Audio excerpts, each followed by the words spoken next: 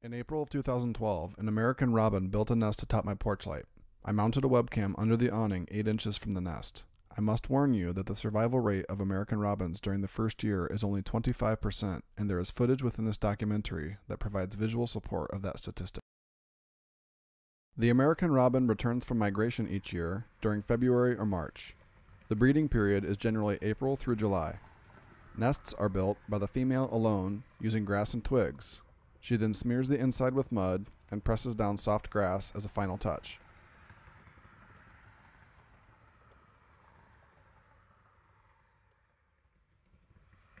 On April 7th, it was evident that the first egg had been laid.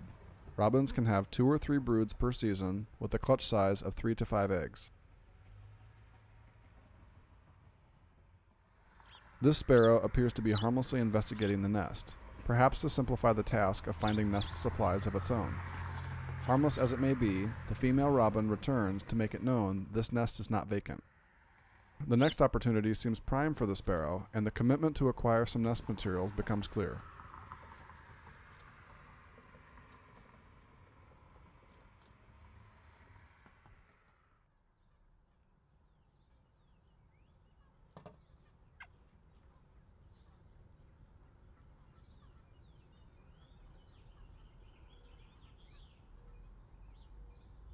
A subsequent return by the sparrow transforms into an awkward encounter.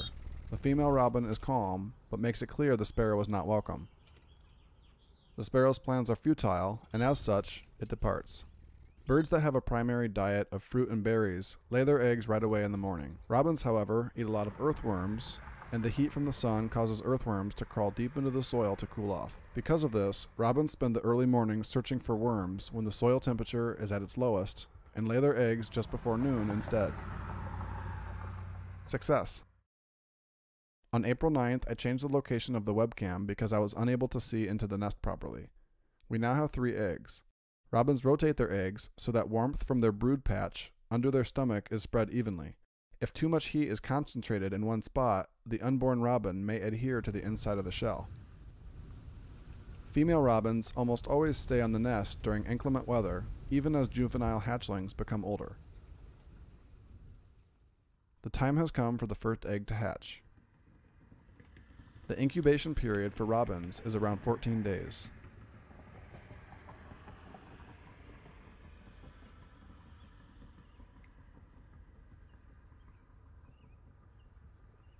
Watch the egg in the background as the female robin's pecking actions create a small hole in the shell.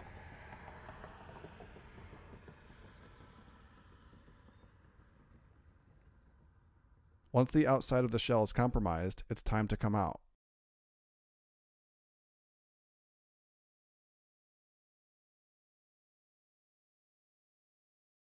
For us, this means twins.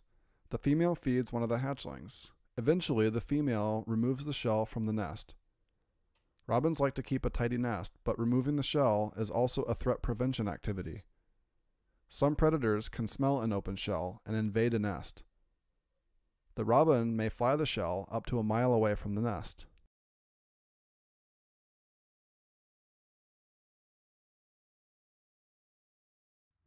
Removing the shell, of course, is only a prevention technique. The threat of predators is still very real. You may have already noticed a stark change in the robin's demeanor. This robin is taking a defense position. The noise you just heard was a crow landing on the deck railing. Crows are common predators to robins and are known for invading nests. The same is true for blue jays, grackles, and ravens. At this point, there's little that can be done.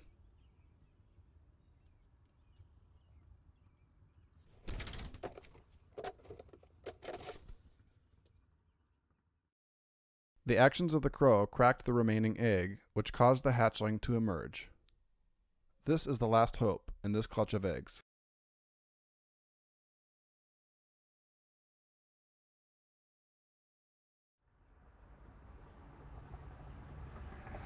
Crime scenes, however, are often returned to.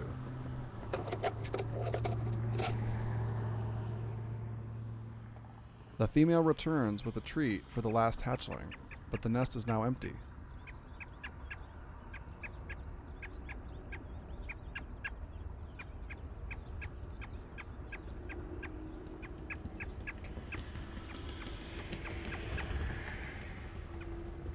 With an empty nest, there's no reason to stay.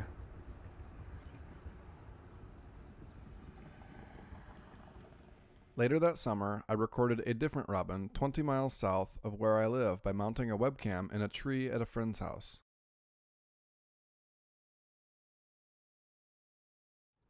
The egg-laying process is no different than we saw before. This robin lays a total of 3 eggs as well. The robin protects the egg from the rain, but it can do little to protect the nest from being discovered by the neighbor's daughter. Approaching the nest, especially when eggs are present, obviously upsets the female robin. Especially in the Maine.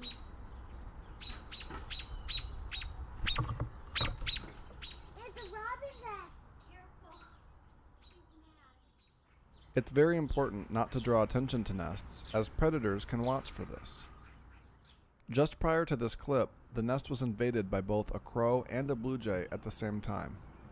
One of the 2 remaining eggs is cracked as a result of the earlier invasion. The incubation period had only just begun, and this now creates a risk for the healthy egg. To save the final egg, the female's instincts tell her to remove the damaged egg. On a separate occasion, a gray catbird invades the nest. Unlike the sparrow before, the catbird is not interested in nest materials, but rather the fluid and portions of the developing robin inside the egg. While this is certainly grotesque according to human standards, the catbird's perspective is simply a matter of nutrients and survival.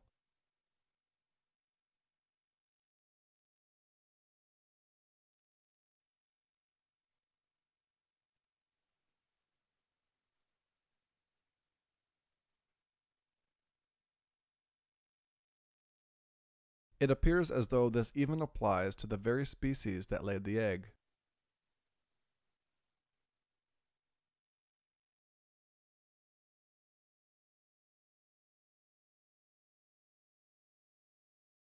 Predators 2, Robins 0. The most interesting events occurred back home the following year in 2013 on the very same porch light. I watched a robin just finish building this nest, yet a pair of finches seem right at home. Any guesses as to who eventually takes ownership of the nest? The original robin, or perhaps this pair of finches? You might be as surprised as I was. Neither one. A common dove moves right in. Why not? This nest has potential, and with a few modifications, it'll be perfect.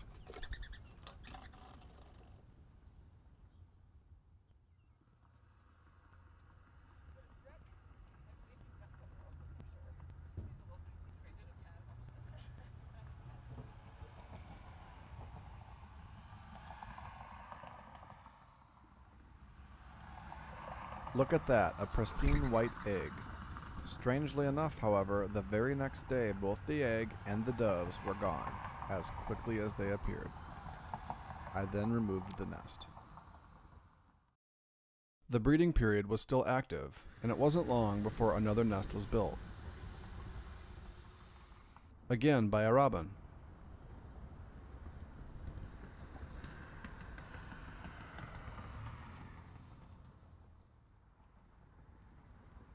By May 12th, the first egg was laid.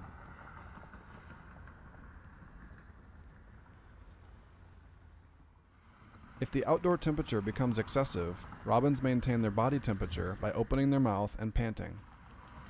By May 16th, this robin had laid 4 eggs. Remember, clutches may vary in size from 3 to 5 eggs.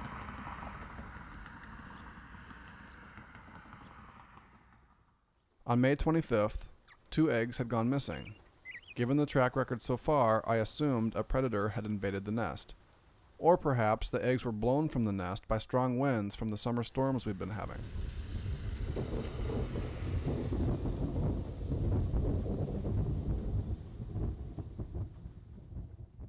May 27th marked the 15th day of incubation. Recall that the incubation period is usually 14 days. However, neither of these eggs are hatched. I began to be concerned for the eggs, but I also began to wonder if the behavior of bringing food to the nest is an instinct based on how much time has passed versus visual evidence of a hatchling being present. Later that day, the female brought new grass to the nest, as though it were building a new one. But there was already a nest, and 2 eggs. At the time, this behavior seemed strange to me. The male joins the female, and together they share a quiet moment. Remember how I mentioned the female almost always stays on the nest during inclement weather? The biggest storm of the summer, and no mother to be found. I began to think the eggs were infertile. If we take a look at the data, the female robin initially laid a single egg per day, as we would expect. Then the incubation period began.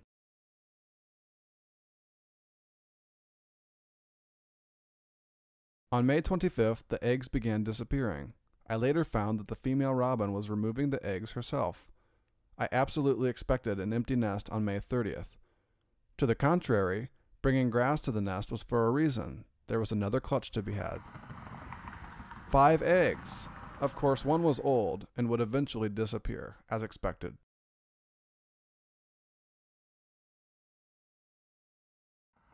On June 12th, the first egg hatched. This hatchling barely has enough strength to lift its disproportionate head.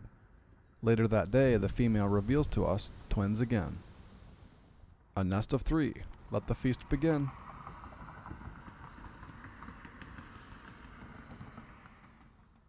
Here the mother brings a nice-sized larva.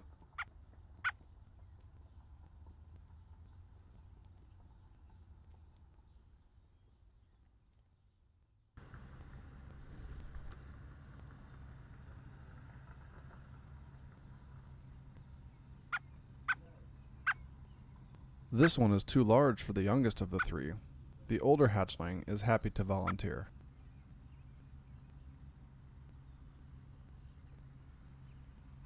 Now all 4 eggs have hatched.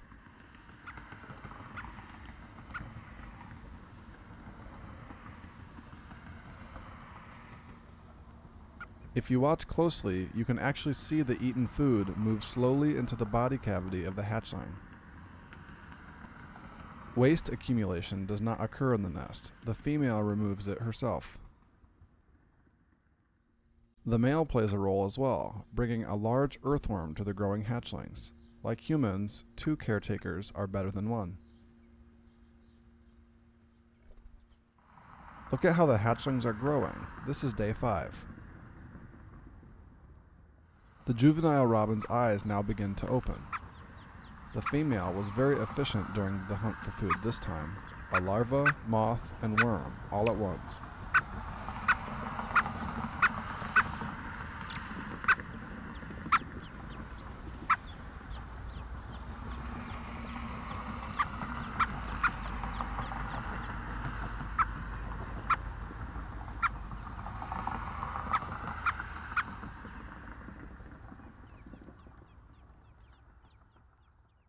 Juveniles pant in the summer heat just like adults.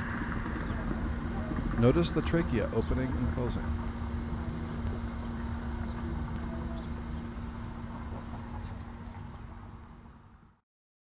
On June 21st, a decent-sized storm came through. Now you can see what it looked like for me to watch this experience from inside.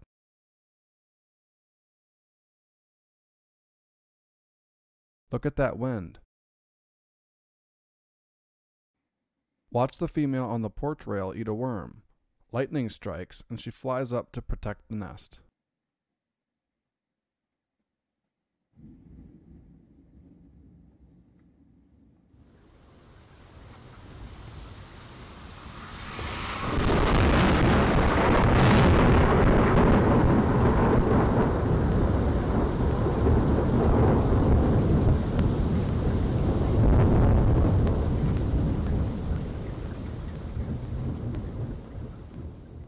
On June 22nd, I added another camera angle.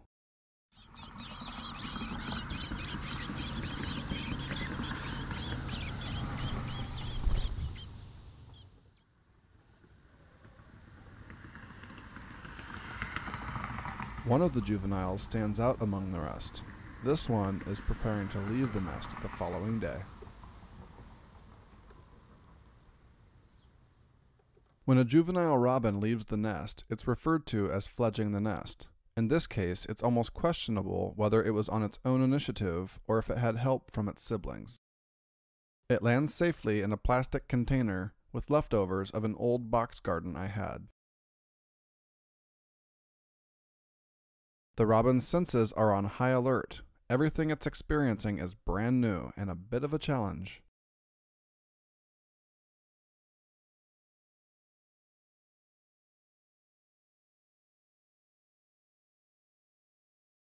Juveniles often follow their parents around for the first few days until they learn how to get food on their own.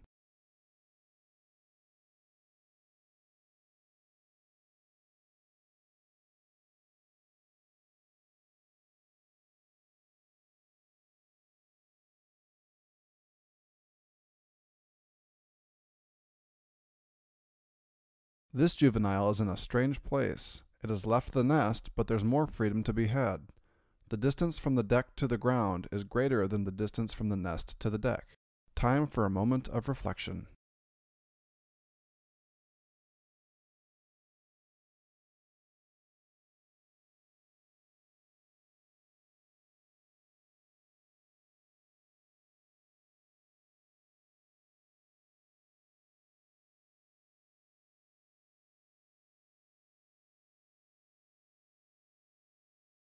There you go, safe and sound in the soft grass below. The next juvenile is ready to fledge the nest the following day. A little practice first, and maybe a push from the siblings again.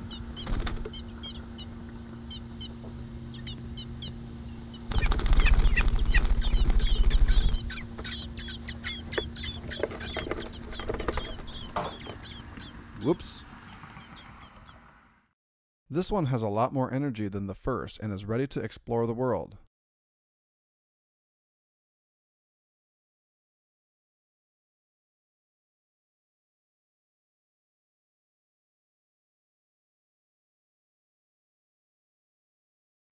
Where should I go?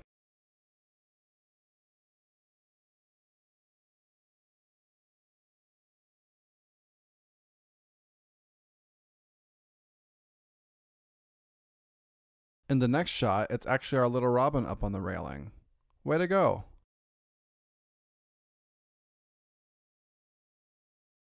What a big world out there. And a good headwind for a nice takeoff.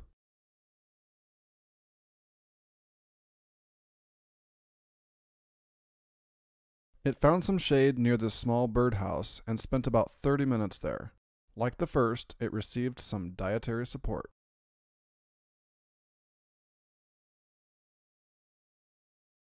Whoa, the wind is pretty strong. Now it's calmed down a bit. Here we go, and... Nope, I'm not quite ready yet.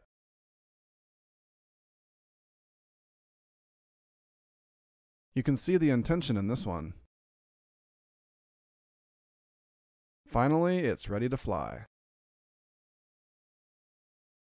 It looks like it may have flown onto the roof, but the wings need a few days to develop yet. Like the first, it landed safely in the grass below.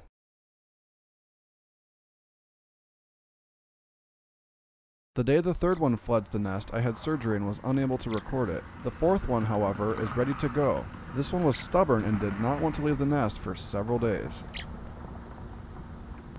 As it departs, I'd like to thank you for watching Tragedy and Triumph, an American Robin documentary.